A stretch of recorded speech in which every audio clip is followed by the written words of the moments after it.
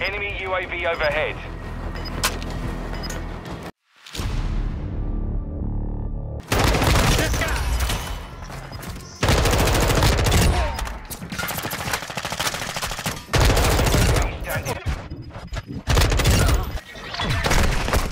Yo, what is up, Click 21? I wasn't even gonna do a video today, but I did want to show you guys that there is a new update to Zen Studio and firmware when it comes to your Cronus Zen. So we're gonna go ahead and break it down step by step what you need to do. That way you can access Zen Studio and get the latest firmware on your Cronus. All right, let's do it.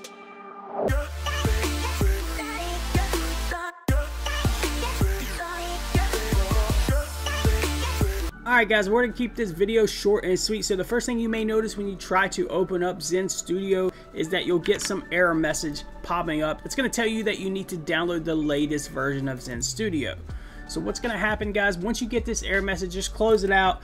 We're going to go ahead and delete this old beta version right here. Make sure you delete this before you install the new one so you don't get confused, because what's going to happen is you're going to be opening up the old one. There's going to be 2 copies. It's going to be kind of hectic. So make sure you guys just delete the old one off before you go ahead and download the new one. All right. So once we do that, guys, you can hop in my Discord or in Cronus's official Discord. I did post, how to get the newest version of Zen Studio and your firmware.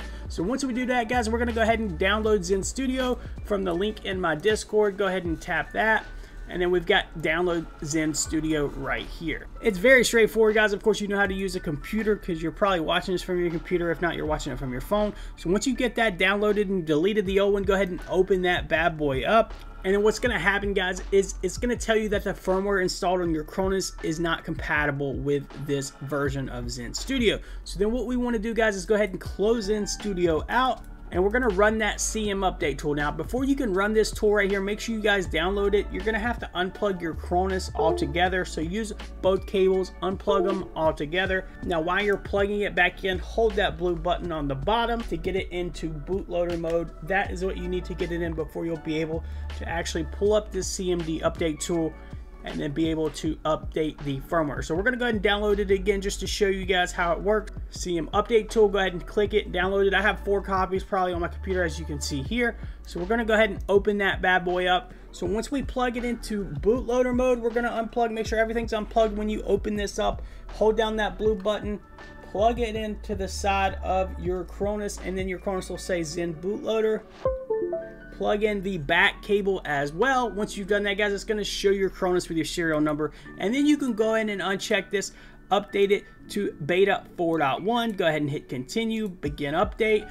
Bada bing, bada boom. While it's updating, guys, make sure you hit a like on this video. Make sure you sub. Check out my latest video about the latest Taylor Drift script. It's absolutely bonkers. Definitely check that script out. It's also in my Discord and in Taylor Drift's Discord as well. So we're going to go ahead and flash this firmware once it's done, and then you should be able to go into your latest copy of Zen Studio. Now, of course, when you download it, make sure you create a shortcut, guys. It's going to be hard to find that copy. So what I usually do is go under my downloads, find that copy, and then I drag it to my desktop. So that way I know, which copy is the latest version, and then I should be able to go ahead and open it up. And there you have it, guys. You have the latest version of Zen Studio. You have the newest firmware, as you can see here. Now, you will see there's some new scripts and game packs and stuff like that. You've got your 32-bit Modern Warfare 2 beta, which is going to be our next video coming up tomorrow, so stay tuned for that.